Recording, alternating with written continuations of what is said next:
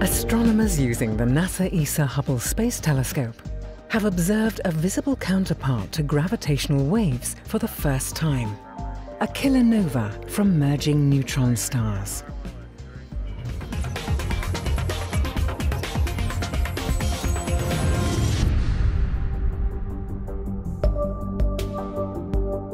On August the 17th, 2017, the LIGO-Virgo collaboration detected gravitational waves rippling through the fabric of space-time.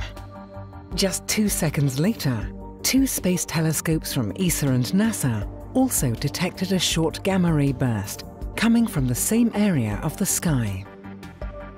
This coincidence had never been seen before and raised hopes that astronomers had witnessed a cataclysmic event. 2 neutron stars combining in an explosive merger. If so, a visible light counterpart known as a kilonova was expected to follow. The hunt was on. Hubble joined a host of telescopes from the European Southern Observatory and other observatories around the world to search for a new light source. They were looking for a needle in a haystack, a faint new glimmer amid millions of stars. But amazingly, they found it just a few hours later, in the galaxy NGC 4993, 130 million light-years from Earth. Over the next few weeks, astronomers used a host of telescopes to record the kilonova. Neutron star mergers are the furnaces where most of the chemical elements heavier than iron are forged. The kilonova, an event 1,000 times brighter than a typical nova, spreads the newly formed elements into the surrounding space. These include the gold in jewelry, the platinum in catalytic converters in cars, and uranium in nuclear reactors. Such an explosion had never been confirmed before, but now one could be studied in great detail. The observations revealed an extraordinary and rapidly changing event, closely mirroring theory. Heavy radioactive elements were shot into space at 1/5 of the speed of light.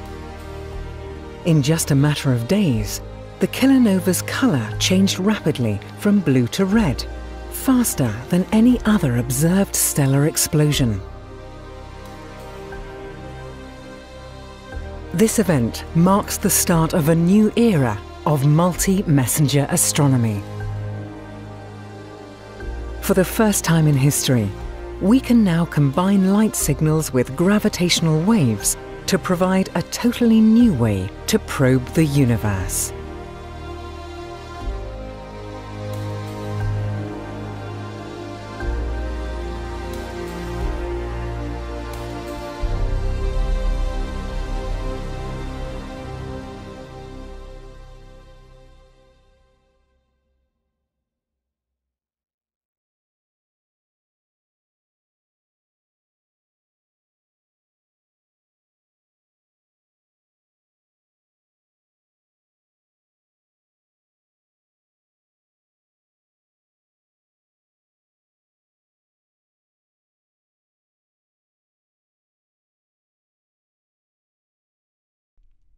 Now that you've caught up with Hubble, make sure to get the latest from the ground too.